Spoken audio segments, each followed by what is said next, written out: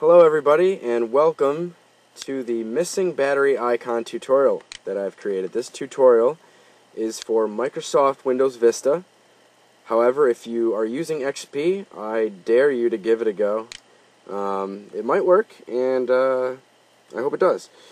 Now, you all are having the same problem that I once had. Down here in the right-hand corner, my battery icon and my sound icon one day just did not decide to show up for work. So this tutorial is going to explain how to bring them back. The first thing that we're going to want to do is go down here to Taskbar. Go ahead and right-click the taskbar. Go to Properties. Okay, and then up here in the notification area, this tab, click it. Now, down here, make sure that these boxes are checked. Okay? As you can see, my volume and my power, they weren't checked. But by checking them, it brings them back to my system tray. Now, if yours weren't checked and you checked them and now your problem is solved, that's great. But let's say that yours were already checked and your icons were still missing. Or they weren't checked, but they were gray. You couldn't, you would click on them, but you couldn't change them. You couldn't check them. It didn't even let you. So that's what we're going to address right now. If this doesn't solve your problem, then we're going to try something else. So let's go. To get out of here, we're going to OK. Next, I better hurry up. Okay, we're going to go to Start. Okay, we're going to start a search.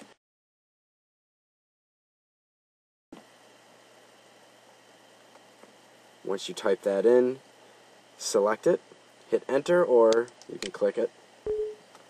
You're going to get a user account control. Just click Continue. Okay, and then the Registry Editor will open. Now, just on a side note, before you make changes to your Registry Editor, it's always a good idea to back it up. To do that, you just have to click File, Export, Save My Backup. So you can name it whatever you want. I named mine My Backup. It's saving to my desktop. Boom. That's how you back up your registry. Okay. Now, on the left-hand side, you're going to want to go to HKey Current User. Okay, select HKey Current User and click the little arrow on the left of it. That's how you expand the folder. So you're going to expand HKey Current User. From there, we're going to go down to Software. We're going to expand that folder. From there, we're going to go down to Classes. We're going to expand that folder. From there, we're going to go down all the way to Local Settings. Find Local Settings, expand that folder. Then expand Software, Microsoft, Windows, okay, current version, and here we are, Tray Notify. Once you get to Tray Notify, select it, click it. Now, if you look over here on the right-hand side, you'll see default icon streams and past icon streams. You might only have one, but if you have both, delete them. By either right-clicking them, delete, and you want to click Yes, confirm the delete. Or you can just click the delete key on your keyboard. Confirm delete, yes. Okay, once we've deleted those two values, we can X out because we're done here, we're finished. Next, you're going to want to Control-Alt-Delete. So on your keyboard, press the Control key, the Alt key, and the Delete key.